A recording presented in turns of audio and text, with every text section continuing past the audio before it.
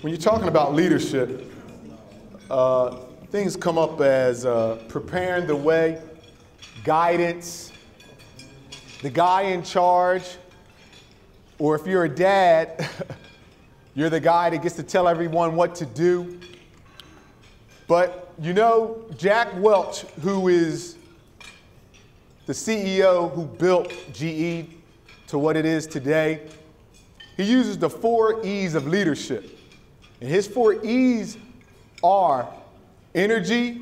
A leader has to have energy.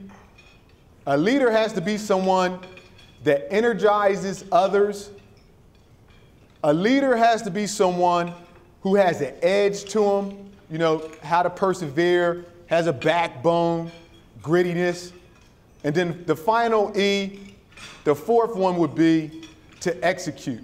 A leader has to know how to execute, get the deal done, make the sale, close the deal, rally troops together to end up with a positive result. Well, I just want you to know, in the press box, talking to the general manager of the New Orleans Saints, Mickey Loomis.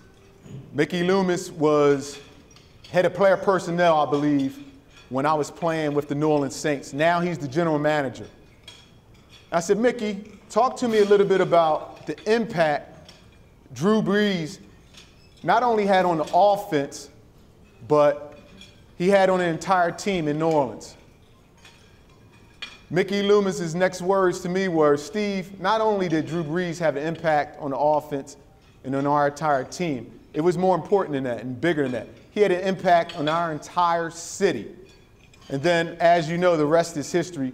2 years ago, they go on and win a Super Bowl. Why do I bring this up? Why do I bring Jack Welch and his 4 E's into it?